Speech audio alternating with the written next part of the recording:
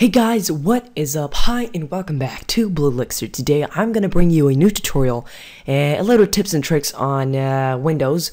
Now really what this is all about, now I'm pretty sure that the most of you that are here are wondering how to delete that weird message every time you want to delete a file. So I made this random file here, and let's say I want to delete this thing. I go delete and it asks me, and I hate every time this thing asks me.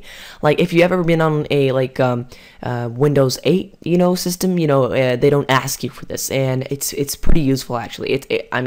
Trust me, it does save a lot of time. It doesn't feel like it, but it usually takes more than a second. Not for some people, if they're really used to it, I guess not, but I find it really annoying. So I've been struggling to find a way to disable this weird thing, or whatever you want to call it, but yeah. So anyways, to do that, what you need to do, as you can see now, it's going to ask me to delete it, and of course you need to click yes before being able to even deleting it, and now it's in the trash can. So I'm going to go ahead and restore that, and I'm going to show you once more how to make it not give you this weird message. Now to do that, all you need to now it's really simple. I just want to say that all you really need to do is right click the recycle bin, click on properties, and you should see this little tick box at the bottom here saying display delete confirmation dialog. Now what you want to do is you want to simply untick that, then you want to click OK, and now from now on, every file that you will delete, every file that you will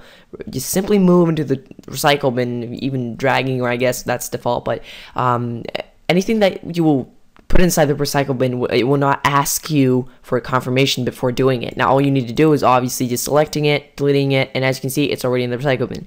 Now this can actually be really useful. I can't even talk. Sorry. Useful if you're using a lot of files at the same time. Let's say you're making a you're mixing files, or just dragging files in different places. You have unnecessary files, or just files that you want to delete. Really, I guess this is a really fast way to do it. It's faster.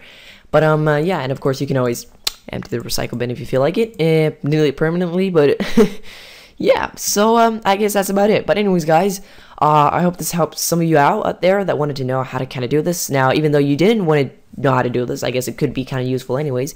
But yeah, so I hope you guys enjoy this. Once again, thanks for watching, and as always, become a Elixir today by subscribing to my channel.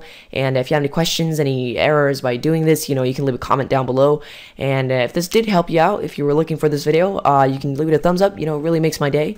And yeah, that's about it. So anyways guys, thanks for watching. I'll see you guys in my next video. Peace out.